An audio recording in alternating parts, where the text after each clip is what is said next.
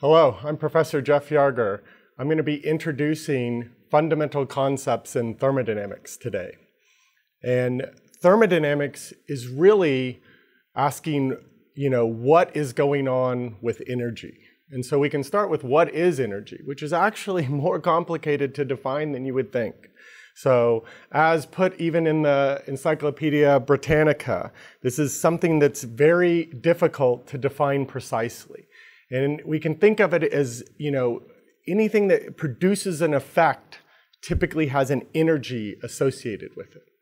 So, and really thermodynamics is the macroscopic study of energy in its various forms. And we'll see this as we go through it.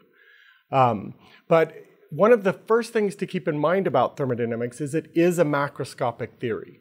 So microscopic theories like classical mechanics, where for every single particle or element or compound or atom or whatever we're talking about, we define position and momentums for all of these. And in what took over classical mechanics to quantum mechanics, we define a probabilistic wave function that has the probability of every one of these components or atoms or molecules, et cetera, and their position and how they evolve in time, how the wave function and probabilistic waves evolve in time, et cetera. Well, when we're talking about a macroscopic system with 10 to the 23, a mole of particles or a mole of atoms or a mole of compounds, et cetera, this is, a ton of variables to keep in track of. So if you take a lot of these microscopic theories and then play them through probabilistic statistics, you find that what comes out is a macroscopic theory, thermodynamics, which defines things with macroscopic variables with many fewer variables to define the complete state of a system, especially when you're working in kind of reversible or equilibrium, slow dynamic type of systems. And so this is really the study of thermodynamics. And to give a little motivation for this, I think this quote states it best by Einstein. Of all, a lot of times what we're looking for in theory is simplicity. And of all the theories he was familiar with at the time, and he was there for the evolution of quantum mechanics and everything else, that the one thing he was most convinced of is that, classical thermodynamics would probably not be overthrown. It's such a well-established, elegant theory, and it has been tested and tried in the macroscopic world, the world in which we live so often. So hopefully that gives a little motivation for why of any fundamental topic in physics that we're going to learn as chemists, thermodynamics is probably the most important and definitely the most used because we're typically working in the macroscopic world. So let's go through and introduce this by introducing some of the concepts. And it starts with getting a little vernacular or vocabulary and some of the terminology associated with it. So usually when we're talking about thermodynamics, we define a part of the universe that we're interested in looking at. We'll call that the system. Everything else in the universe we'll call the surroundings. And then usually there's something that constrains or divides the system from the universe. Sometimes it's imaginary, sometimes it's real constraints, sometimes they're conditional over time, et cetera. But those constraints or walls often define a lot of the vernacular vocabulary we use in thermodynamics. So, for example, things you remember from introductory chemistry, physics class, almost every science class you've had some type of thermodynamics in the past is that, when you consider a system open when you can flow particles or number of moles of different atoms or molecules or compounds back and forth between the system and the surrounding. We call that open, where matter is allowed to flow back and forth. And it's open to energy if we allow energy to go back and forth between the two. While if you use constraints or walls that keep that from happening, we'll call that a closed system. And if you close it to the point of not just closing off where matter can go through it, but not even energy or heat or anything can transfer in and out from the system to the surroundings, we could call that an isolated system. So that gives you some of the vernacular. a list here, which we won't go through exhaustively, but these are in lecture notes and is typically covered very well in the textbook we use in thermodynamics as well as most textbooks. But this just gives you a sense of some of the terminology we use in thermodynamics. So we're usually looking at different heat effects and work effects. And so when you restrict using walls or your constraints to restrict the heat in a system, and you don't allow the heat to change, so that we can say dq, or the change in heat, is 0, then that's considered an adiabatic system. And if you allow it heat to go back and forth, or you don't restrict that, we typically call it diathermal, or that you allow thermal fluctuation across it, right? If instead of restricting the heat, the total amount of heat, but you just restrict temperature from staying the same in the system, we call that isothermal, and that means there's no change in temperature during some thermodynamic process. If we, as we already mentioned, if we stop the number of moles, which we usually use a capital N for, or matter, we use a small m for that, we don't allow it to go back and forth between the system and the surroundings. We call it closed, otherwise it's open. Oftentimes as chemists, we're not talking about the total amount of matter, but we're talking about individual components. So for example, in air, maybe we allow just the oxygen to permeate in and out between the system and the surroundings. So that's semi-permeable to certain components. And then instead of talking the total number of moles, capital N, we usually use a sub-I to indicate the ith component, or some number of components within a more complicated system. And again, if we don't restrict that, it's open. If we restrict hard, rigid walls so that it's a fixed volume, then that's isochoric.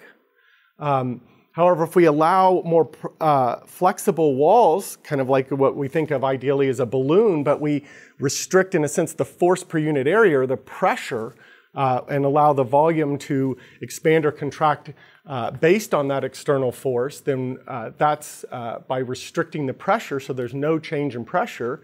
dP is equal to 0. We call that isobaric. And then again, if we restrict the total amount of energy, the internal energy in the system, and again, energy usually is a capital E is what is used most commonly, but in thermodynamics, we're almost always putting things from the system's perspective, not the entire universe, just the part of the universe we're interested in.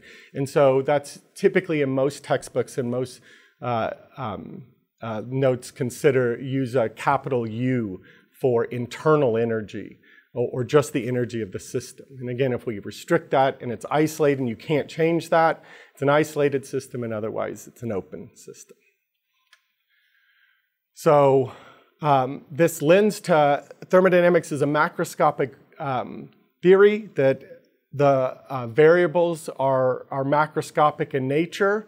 And let's go through some of the common ones we run across when we're looking at thermodynamic or how macroscopic systems change and the theory you use. So I put at the top composition for a very specific reason. This is designed for a biochemistry or chemistry audience. And the number one thing that we're doing macroscopically as chemists or biochemists is you define chemistry by changing chemical compositions, by doing reactions, which means changing compounds or molecules or adding things together, breaking them apart. So we're, by our very nature as chemists, the most important macroscopic function we're looking at is the number of moles in the system, or how matter is changing, but specifically how different components within a system are changing. And so we usually use the capital N for the total number of moles, and that can be the sum over however many ith components there are, right? And so thermodynamics is always, each energy term for the energy of the system, the internal energy, can be broken up into conjugate field energy variable sets. So, and they're always extensive, intensive, in nature. So the total number of particles is an extensive quantity. To remind you from freshman chemistry or physics, how I think of intensive and extensive. An intensive variable is something that if you take a system and you doubled it, and you say, did the variable of interest double or change as well? So for example, if we just take theoretically a little, a couple centimeters cubed right here, and I said, how many particles are in there right now? And I say, and now I double that box, and I say, how many particles? Well, that number doubled as well. So the total number of moles probably doubled, or the amount of matter doubled. But if I ask, what's the pressure in this little box, and then I double it, what's the pressure of double that box? The pressure stayed the same. So that's an intensive parameter, while one that stays the same as you double it, the extensive one is one that typically scales with the size of the system. And it's also very important to keep in mind that every single one of these extensive parameters here are typically used in an intensive way. And so you can make everything, as a chemist, we almost make every extensive variable intensive just by dividing by the number of moles. So if you take the ith component and divide by the total number of moles, then it becomes intensive. It doesn't change. So if you take the total volume, but instead you take the molar volume, so the total volume, the volume divided by the total number of moles, et cetera. You can see how this plays out. And even entropy, we typically do it over molar entropy, et cetera. So this is one way a common way that we make these extensive parameters intensive in nature. But the natural extensive have intensive pair matches. So the conjugate variable to the total number of moles is its chemical potential. Its potential, to react, to do chemistry for each one of those components. For volume, its intensive pair is the pressure. The force per unit area. You can take it from a volume, which is looking at three-dimensional space, and you can take it down to two-dimensional space, like an area, and then its intensive is its surface tension, or one-dimensional, just the length, and then that goes as, in a sense, it's the tension or the force on that. We can go do things with electrical charge instead, and this is, electrons, electrical charge, a lot of electrochemistry, et cetera. We can do magnetic fields and look at, again, like the magnetic moment and its associated potential, magnetic field, for example. And then finally, the one I include at the bottom, which is heat. So all of these, represent different types of what we generally just call work. So this would be the most familiar, which is what we generally think of as just mechanical work, how PDV work or pressure volume work. But this is chemical work in a sense. This is how chemistry changes things, et cetera. And then this is electrical work and magnetic work, et cetera. But besides having these, in a sense, mechanical or work type, chemical and mechanical work type terms, we also have, in a sense, something that gives us a relation to the microscopic, which is, how the temperature and what we're going to be defining in this course and trying to understand more and more, which is the entropy of a system, how it changes. And this gives us a direct relationship, entropy, to information, Shannon theory, to fundamental formulation for what information is, for what a bit of information is. It has far-reaching implications in that, as well as to the microscopic, to quantum mechanics, to classical mechanics, to individual particles, and how these configurations change, and how they change and can cause propagation of heat.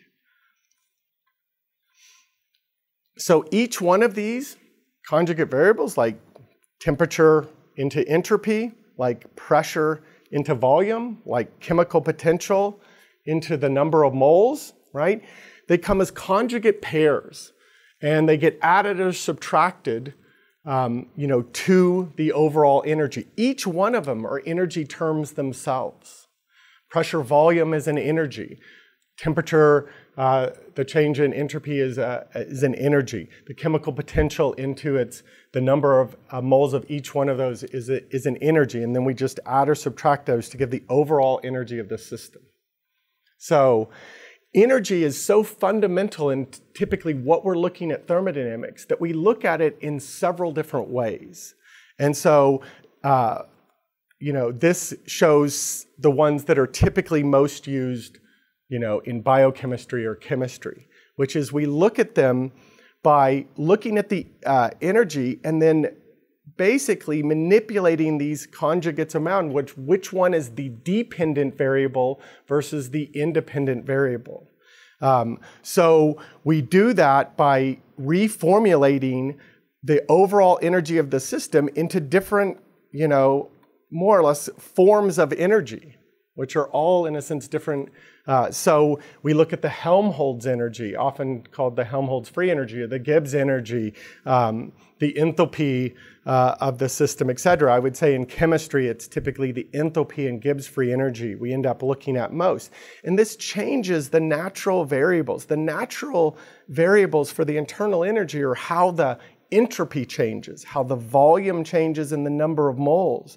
But by switching to, for example, the Gibbs free energy, which is defined here, now we switch that from not the entropy as the dependent variable, but the temperature, and not the volume, but the pressure as being the variables that we look at as far as changing. And it even points to why often as chemists we focus so much on the Gibbs free energy, which is oftentimes you want to look at how chemistry happens. That's how the number of moles of something changes. But you don't want to change multiple variables at the same time. So practically as chemists, it's typically much easier to hold the temperature and pressure of a reaction constant so that you can really look at what's going on in the number of moles in the system than it is, for example, to look at the internal energy directly, where you would have to hold the entropy and the volume of a system constant to be able to really focus in just on the chemistry of the change in the number of moles of a system. I also like to point out, a lot of this information, this fundamental information, while it's in lots and lots, thermodynamics is a very established theory, and books have been written about it since the Industrial Revolution. But Wikipedia, has excellent, fundamental examples and goes through this in really good detail. So with those, potentials that we do, we usually, look at what we kind of define as, the first, law of thermodynamics, which is looking at, that energy is conserved in a system, and we can, define energy in terms of either heat or different types of work. And generally in chemistry, we're not dealing with magnetic work or electric work, et cetera. But we often do separate out chemical work because it's what we're looking at most often as chemists, right? And so heat always has a unique term to it. And we're going to look at this in a lot more detail. In fact, we'll have a completely separate video on thermodynamic laws and or postulates that kind of define the field. This is meant to be more of a general overview. But heat always comes as this term that we're going to look at in a lot more detail, which is entropy. Work, usually we define mechanical work by just how it changes its pressure-volume relation. And it's often called extra work when it's a surface tension or when it's an electric charge or when it's a magnetic field, et cetera. But again, as chemists, we almost always separate out chemical work because this is often why we're doing thermodynamics, is to see to predict whether a reaction will happen or not, or what the changes are in different reactions and how the number of moles are changing, can we predict it, etc. So this is usually where as chemists and biochemists we stop. And this is often called the combined first-second law, or really what I think of as the fundamental equation I write down most often in thermodynamics. 90% of thermodynamic problems I start right here. And just to give you a brief sense of kind of where we're heading, we're going to look at some of the mathematics as well in the near future, and kind of how you get from here to here. In other words, how you change the internal energy to these other oftentimes more useful forms of energy that we want to look at in a system. Like, for example, again, the Gibbs free energy, if we hold temperature and pressure constant, the change in the Gibbs free energy just goes as how the number of moles in the system changes, which is often seminal in chemistry to be able to look at. And this is looking at Legendre transforms, how we go from these changes. And again, it's covered on this Wikipedia. And we'll cover this in a mathematical examples in thermodynamics in a future lecture. So I like to also summarize something that, again, is given to you in Wikipedia, but it kind of also states why these different thermodynamic potentials are important. And it's also important to say that there's a convention to what we consider positive heat and positive work, etc. And it's kind of shown here. And this often causes a lot of practical confusion when working problems, is bookkeeping, whether we're talking about, the convention is that heat is positive going into the system and work is positive coming, when it's done by the system on its surroundings. So as summarized here. And by, in a sense, mixing up these conventions, it can cause a lot of practical headache when working problems. So I like to mention that. But what we do is often practically try to make it as easy for us as possible. And because this macroscopic theory, as we'll see when we look at some of the mathematics, allows us to define very few macroscopic variables that define the complete thermodynamic state of the system, we often look for natural variables that are held constant so that we can look at some specific component, like I've already stated. So while the change in internal energy is how the overall energy changes, the change in the Gibbs free energy is the non-mechanical work done on the system, or in other words, the chemical work on a system. And often it's why we use this so often in chemistry, to look at predict whether a reaction will happen or not, for example. The other thing I want to, enthalpy is very common to look at because, again, it's the non-mechanical work that we're looking at, as well as the heat, which we all know as chemists, we often, have some control over temperature. We're interested in entropy effects, etc. Finally, I mention this for completeness, but we rarely talk about the Helmholtz free energy. In physics, it's commonly represented as a capital F. In chemistry, biochemistry, it's typically a capital A for Helmholtz free energy. And it's because this does have, is basically the overall total work in the system.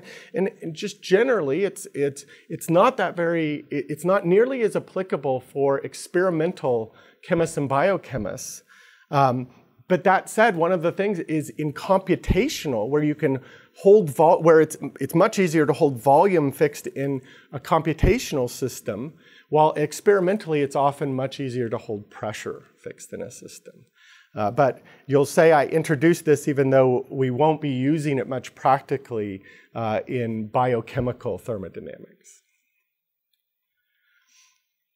And so this just, again, re-summarizes some of the things we're going to look at in the future. We're going to go through some of the mathematical relationships. We're going to look at all the laws that really, allow us to derive this equation and these, et cetera. I'll mention one other thing, which is sometimes you see this as a negative work when they define it as positive PDV.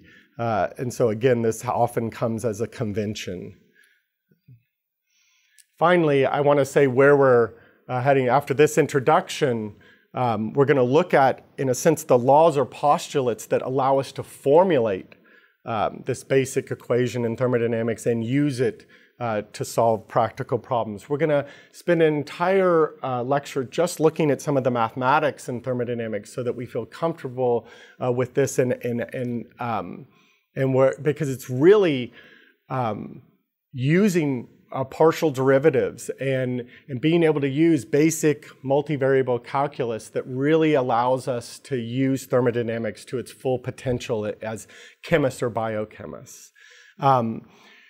This semester, we're going to focus almost exclusively on equilibrium or thermodynamics, which is often tied a lot, we'll see, versus reversible versus irreversible processes and how this plays out in entropy and other functions. But defining really what equilibrium is from a microscopic level, what reversibility versus irreversibility. We'll look at some of that.